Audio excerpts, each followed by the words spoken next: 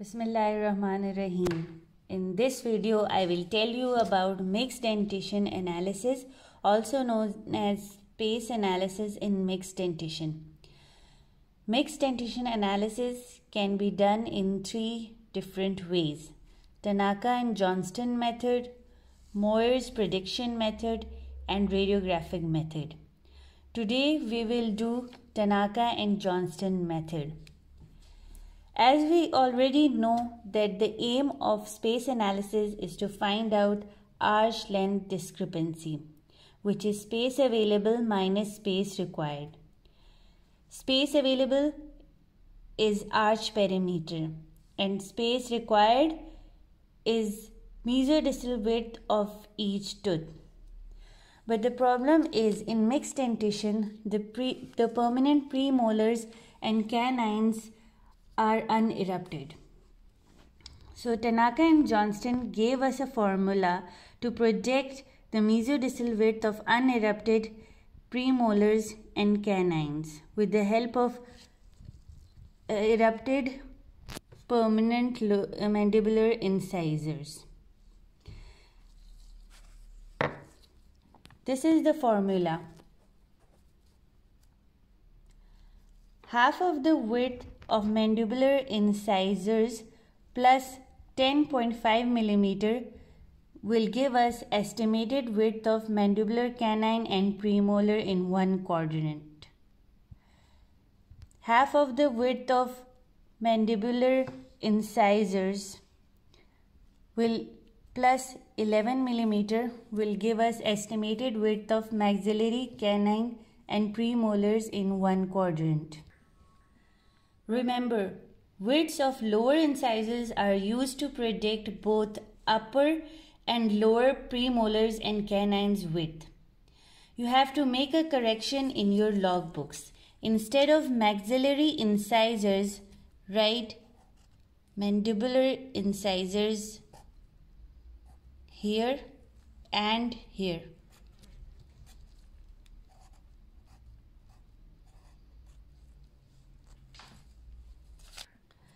Let's start mixed dentition analysis of this cast.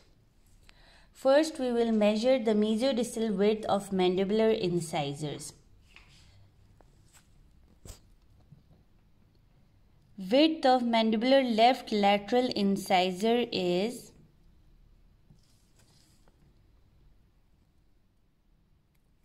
7 mm.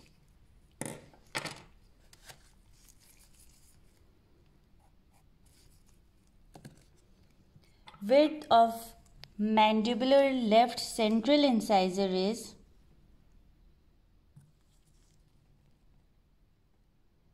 6 mm. Width of right central incisor is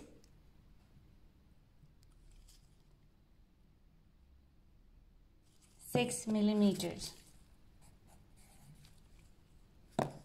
Width of right lateral incisor is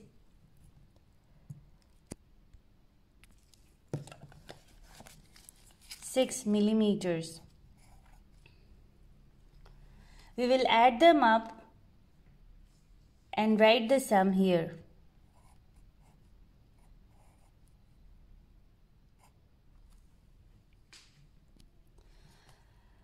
Now half of 25 mm is 12.5. 12.5 plus 10.5 is equal to 23 millimeters.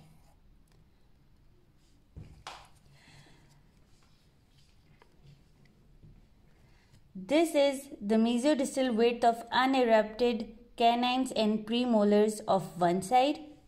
For the other side of premolars and canines, we will do the same and write your answer here.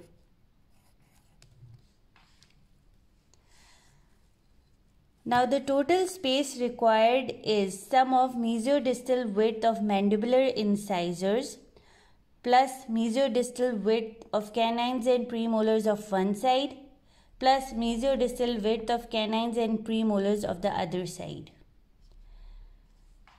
And the answer is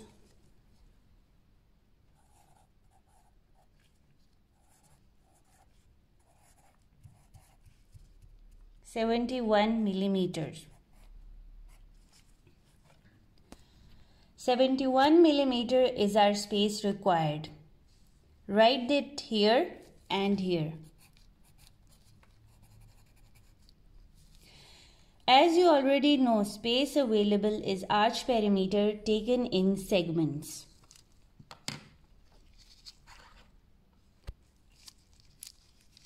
My first segment is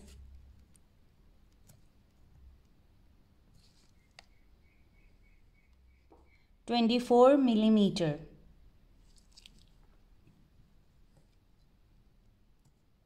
Second segment is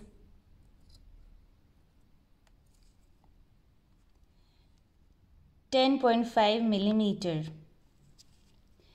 Remember to stay in the center of the arch. Don't go too buccal or too lingual irrespective of tooth position.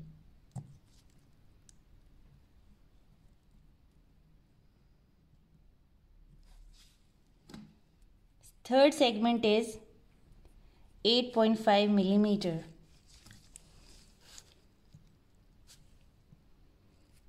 Fourth segment is 24 millimeter. Add the segments to get space available, which is 67 millimeter.